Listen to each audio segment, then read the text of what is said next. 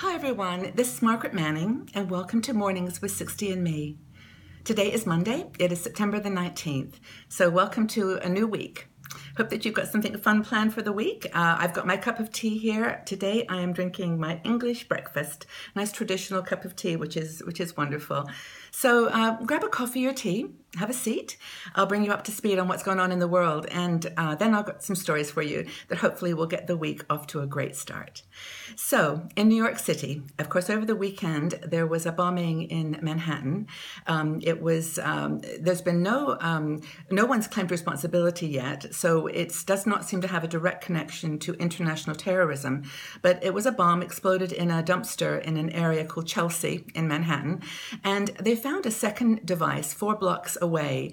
And the strongest lead they've got right now is to look at surveillance cameras and see that there was a man who appeared to be in both places. So the same person. I'm sure there's a lot of work ahead of the police department to try to understand what happened. There were 29 people injured, but no one seriously, and hopefully New York can heal from this. It's a very worrying sign. But in Minnesota this weekend, there was another incident as well. This is where a man attacked 8 people in a shopping mall in Minnesota, and he was actually shot by an off-duty security guard. But he did injure 8 people, and the Islamic State is saying that he was a soldier of their organization and claim responsibility. So that's the second thing that happened this weekend. Obviously, the United States is trying to deal with these kinds of situations, and just wish them well. It's just a challenge everywhere in the world these days. Now, a quick update on elections. There were 2 elections this weekend. One was in Germany. Now, this was in Berlin, which is the capital of Germany. And Angela Merkel's party, as was expected, did not do well. The anti-migrant, anti-refugee party is putting a case forward. They're very opposed to Angela Merkel's open door refugee policy, and they did better in the elections than she did. And this is going to be a trend, I think, for Germany that the chancellor will have to be aware of. Just to give some context, though, just so you know, Berlin is a beautiful city. I love it to visit, but there are 70,000 people who have moved in there this year, and it's really put a strain on the infrastructure and services. So it's I guess not surprising that there would be some challenges to this open door policy. They're struggling with housing and other challenges. So that's the situation in Germany over the weekend. And in Russia, they also had parliamentary elections this weekend. And as it wasn't surprising that the pro-Putin United Russia Party did very well. They got about 51% of the vote.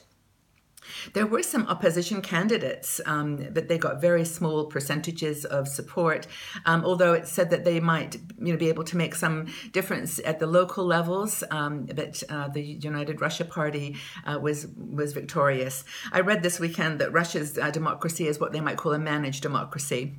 There was a lot of talk about voter fraud and all kinds of other issues, but that was a decision in Russia. The pro-Russia Party is back in power. Or the United Russia Party, I should say. In Kashmir, which is in northern India, there was a bombing this weekend. We've talked about this before, and it's kind of an interesting place. It's right at the north tip. It's primarily Muslim population, but the area is managed by both Pakistan and India. So this weekend, militants attacked an Indian army brigade headquarters. 17 people were killed. This has been going on now for several months. It's not really been in the news very much, but it's a worry in that part of the country, that part of the world. So here's maybe a bit of a feel-good story, at least I'm happy to report it, which is in France. We all know that plastic is a big problem for the rest of the world. I talked about when I was in Bali how much plastic is wasted, how it's really harming our infrastructure and the fish and animals in the sea. And so France has taken a step to basically deal with plastic. And what they've done is passed a new law that has said every piece of plastic by the year 2020 has to either be compostable or it has to be biodegradable. So they're trying to do something to prevent this, abundance of plastic that's really harming our ecosystem in the world. So this doesn't take effect until 2020, so they've got some time to think about it. Oh yes, the Emmys. The Emmys happened last night, and here's the winners. I don't watch a lot of TV, so I wasn't aware, but the Game of Thrones won for the top drama. A show called The Veep, which I've never seen, actually won for the best comedy. And the O.J. Simpson versus People won an award for the Outstanding Limited Series. So those are the three that I heard about. And celebrating accomplishments, the Paralympics closed last night. And it was a fabulous event. I saw the pictures and, of course, celebrating all the amazing Paralympic athletes who took part. So that's it for the Olympics this year. Off to Tokyo, I think, where we have our next in 4 years' time. Now, I've got a couple of stories here that I want to share with you. One is one that I hope it helps. It's something that I just realized we've done some articles on, and maybe it's a time of the beginning of the week to look at a situation a lot of people face, and that's getting out of debt in your 60s. Now, I want you all to know that I'm on this journey with you. I don't want you to think for a minute that I have not been through some of this stuff myself. So I'm speaking from personal experience as well as from just wanting to help. So many women in our community are dealing with debt. We're known as the sandwich generation. We're in between looking after parents and providing help to adults and our adult children and grandchildren. It's really tough. We want to be generous. We want to be kind. It's part of our nature, I think. But we realize that every time we do certain things, we're moving ourselves closer into debt. A report I was reading said that people over 50 have an average credit card debt of about $9,000. And many, 25%, are still paying off a mortgage. So when we get into our 60s, we think that things are going to get easier financially. Not always the case. So here's some ideas. And we've actually written an article on this, and I'll leave the link so you can review it in detail. But basically, the first thing we suggest, in the article we suggest, is to review your family obligations. Take a look at money that you're giving to family and see whether it's really something that you can afford. That's number one. Track your expenses. This is another one that's really important. I think that sometimes we tend to treat ourselves when we're struggling a bit financially. We go out and get things we don't really need. You can use it. There's an online tool called Mint.com where you can actually track all your expenses. These are things that I think is important to do. Just look at things you're buying, maybe frivolously, or thinking, oh, I deserve this, and then realize you don't really need it. So track your expenses. Renegotiate fixed costs is another thing. Now, you can do this in lots of different ways. I mean, you can look at the things, insurance, life insurance, car payments, other debts, and see if you can, phone bills. See if you can phone up the company and just ask them, do you have a better deal this month? Just ask. And sometimes you'll find, oh, yes, we've got a special for 3 months that, it just gives you a breather. I mean, yes, you've got to watch for conditions and all of that, but sometimes just renegotiating those monthly payments can be really, really helpful. And, just try to save a few dollars. One bit of advice I'll just add from my personal experience is talking to people at these companies that you owe money to is really helpful. They're people. Sometimes they will help and sometimes they can help. So it's worth it. There's also some things you can do to sort of save money while paying down debt. And there's one thing called social saving, which is really interesting. I didn't actually really know about these, but one is called, I'm looking at SmartyPig. I want to make sure I got that right. SmartyPig.com, where you basically make a commitment to save money, and then you put it on Facebook. You share your journey with your friends, and you kind of, reinforce your accomplishments. And then there's another one. I think it's called Stick.com. This is another one where you publicly declare your financial goal. And it doesn't have to be with Stick, a financial goal. It can be like losing weight or some other goal.